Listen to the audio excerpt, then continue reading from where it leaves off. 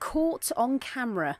This was the moment a gang of thieves forced their way through an antique centre in the small village of Tetsworth last week.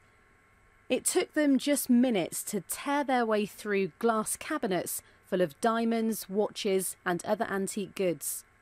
The scale of the damage is immense. It's the cabinets smashed, glass everywhere, a massive amount of money to put those right, damage to the structure of the doors and locks. Those are fairly trivial, but the unsettling feeling towards all the staff. Thank God they weren't here. It was during the night, not during the day. That's the most important thing.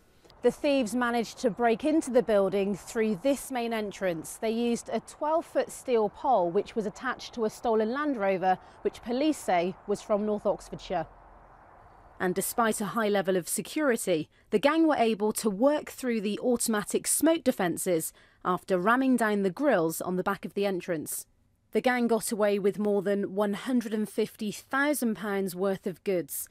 They escaped in a getaway car. Adina Campbell, BBC South Today.